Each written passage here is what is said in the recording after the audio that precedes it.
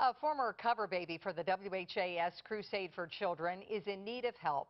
6-year-old Noah Spalding is trying to get a service dog for autism. Good morning, Kentuckiana's Kelsey Starks explains what it is and how you can help. I'll give it a blue collar with a name tag that says Raphael. Noah Spalding is a lot like most other 6-year-old boys. He loves Legos, video games, and Teenage Mutant Ninja Turtles. In fact, he wants to name his new dog after one. But Noah is on the autism spectrum, and the new dog he wants is an autism service dog. Why do you want a dog like that? Because I want to have one so it can help me control my anger. Yeah.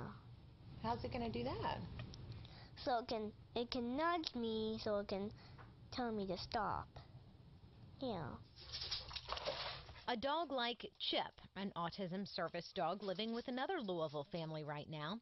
He comes from the Ohio-based organization called 4 Paws for Ability. They train 100 service dogs every year specifically for children to help with everything from diabetes to autism.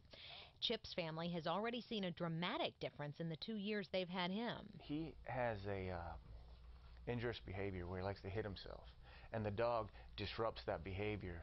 I mean, it almost happened immediately when we got the dog. He stopped hitting himself. These types of dogs are legal service dogs. That means they can go anywhere and are specifically trained to help calm and distract children when their emotions get overwhelming. So we're hoping that with the dog, that'll be his companion, then he won't be so anxious and he'll be willing to go out to more places and to experience more things. But it isn't cheap. The family is asked to raise $14,000 for the organization to bring one of these dogs home. They've raised about $800 so far, and Noah is already learning from the dog he hasn't yet met. I'm going to give it a red shirt that says, "You go for it." Kelsey Starks, WHAS 11 News. And Noah's family is holding various fundraising opportunities. The largest planned is a silent auction and family fun night at Saint's Pizza in St. Matthews coming up November the 8th.